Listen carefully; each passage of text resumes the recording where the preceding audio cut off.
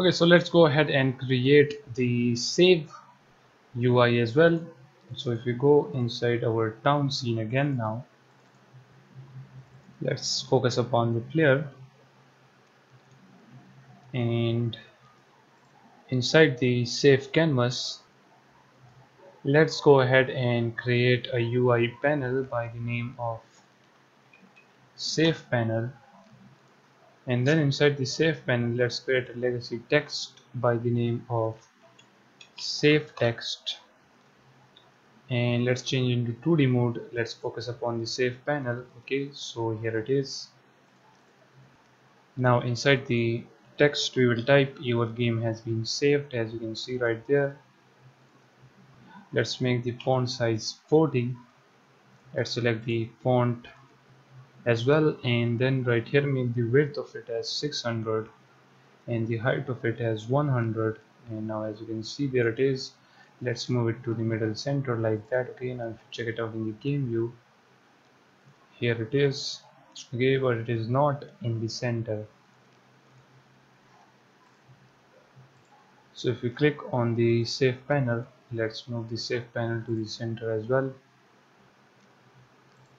Now if we expand it, okay, here it is. This is the panel, and actually what we will do with the panel is just make the a value 0 so that it is transparent. Then select this save text, and I don't know why it is not moving to the center.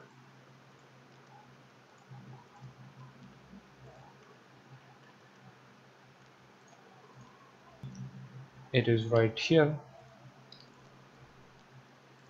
Let me change the text color to white, and then let's click on save panel. Here it is. Then this is the text.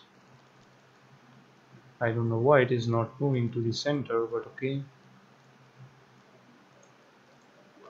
let's move it like that. Okay, so I think now it is still not on the center. Let's check out. Okay, now as you can see, it is in the center. Okay, just decrease the save panel size. Okay, I mean the text size. Okay, just decrease like that. Okay, and now as you can see, it is in the center. Your game has been saved, but we don't want to show this like this. Okay, we want this to be hide, and whenever we save the game, then it should show that. Let's open up the save glow script. Inside the serialization we have this save glow. Now from here, now we will show the UI. As you can see, we left a comment for the UI right here. Okay, so first of all we need a reference to our save UI, so we will say public game object save UI game object. Then down below, after this, on trigger, let's create a enumerator type function, and let's name this function as save UI. Then in here what we will do is first we will activate the save UI game object. Okay, whenever the player save the game, so we will set that to true, and we will show this for some seconds. So we will say yield return new wait for seconds, and the wait will be 2 seconds. Then after that we will deactivate the save UI game object. So let's now this time set it to false. That is it. Now right here, instead of the debug, what we will do now, we will say start coroutine.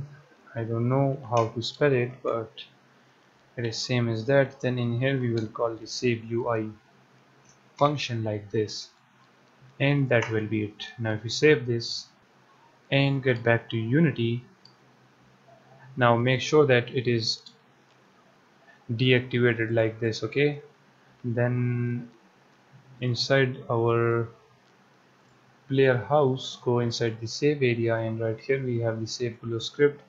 So right here what we will do, we will drag and drop our save panel. So if we click on save area, then drag and drop the save panel right there. That is it. Okay, so now if we do that, let's move this as well. Click on scene, open up the main menu scene, and now let's test this out as well. So if we click on start,